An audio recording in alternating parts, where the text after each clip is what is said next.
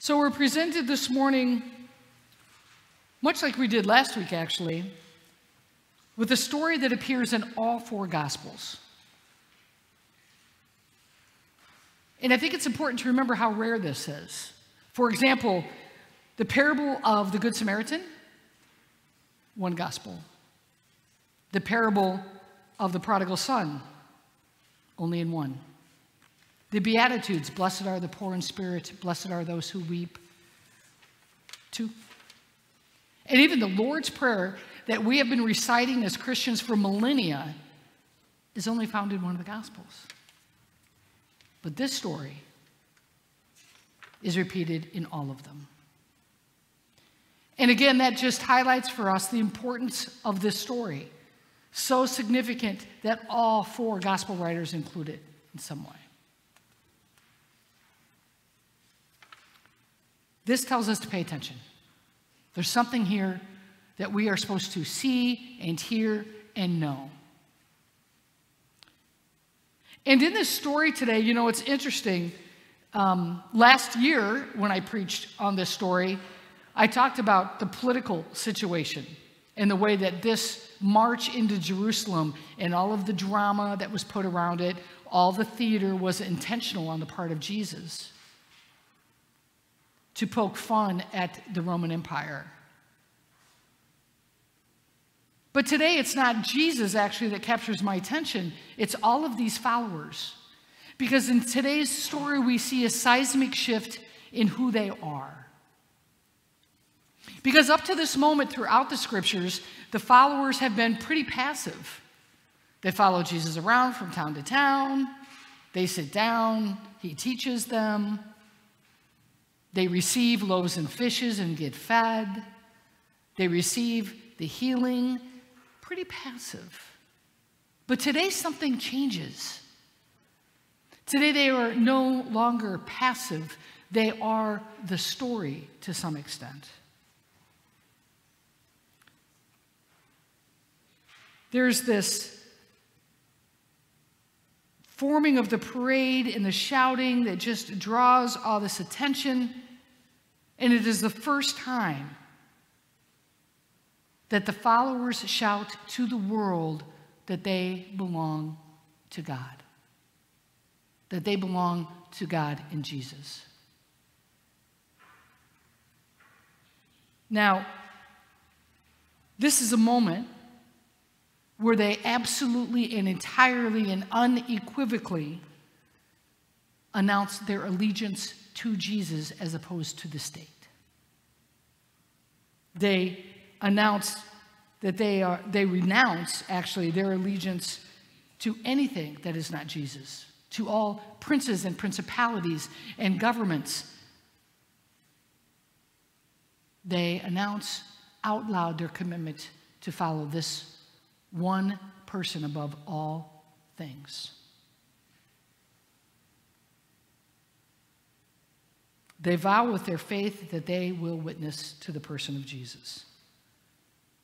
Now, it is this kind of energy and courage that we see in pockets throughout all of history.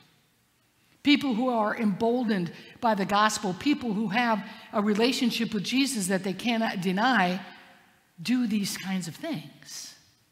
This is the energy of civil disobedience. When we see the larger political structures doing something to our fellow brothers and sisters that we cannot tolerate.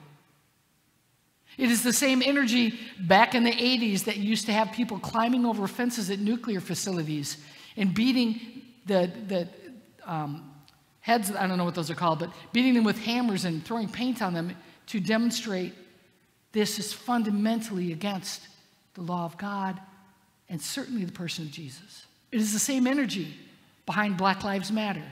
It is the same energy against protests about putting babies in cages at the border.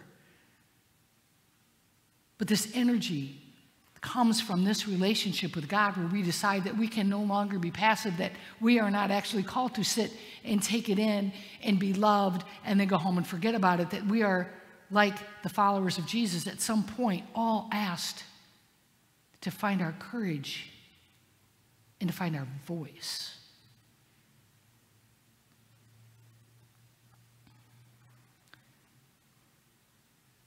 You know, we believe in the Christian church, at least we talk all the time about how Pentecost is the birth of the church. Kind of wonder if it actually wasn't Palm Sunday. I kind of wonder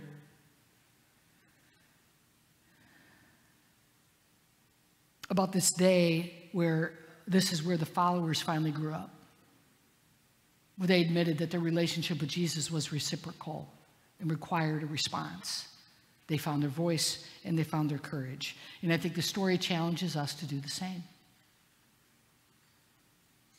It challenges us to stop being passive in our relationship with God. It challenges us to get on our feet, to open our eyes and to open our hearts, to reach out our hands, to recognize that the world needs followers of Jesus, or this mess will never get better. And it invites us to remember that every time we do that, let's not forget where Palm Sunday ends. Oh, there's resurrection. That's the good news. But there's also Good Friday. And that, my friends, is why so few of us do it. So few of us are able to actually take that message of Jesus and that relationship that we have with God and turn it outward and become active and raise our voices in protest in the places that need us to protest. Because pieces of us die every time we do that.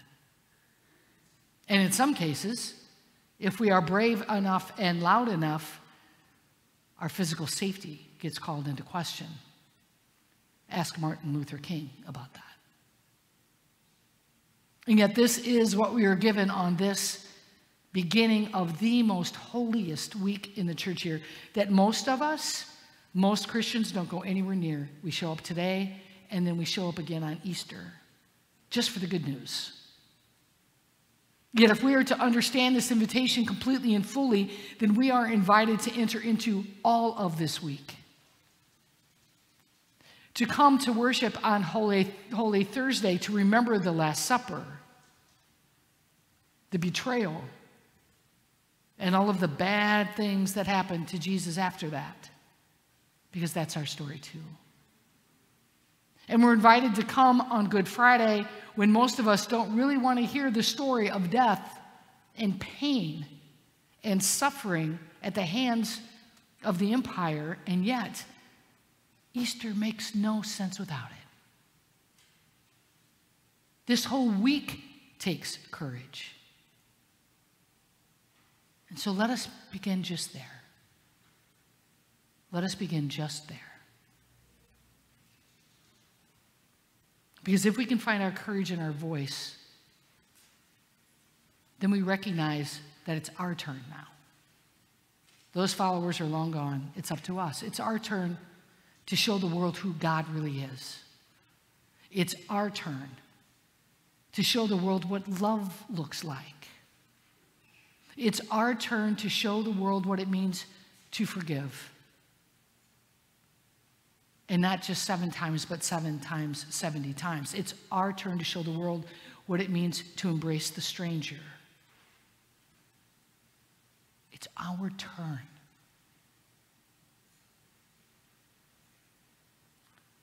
So maybe the church wasn't really born in wind and fire as much as it was born in courage and connection. And that is the invitation. That's all I invite you to think about. What it would mean for you to say yes to birthing this church now, with that kind of courage and with that strong, committed voice, and to make Palm Sunday happen not just here, but in here. Amen.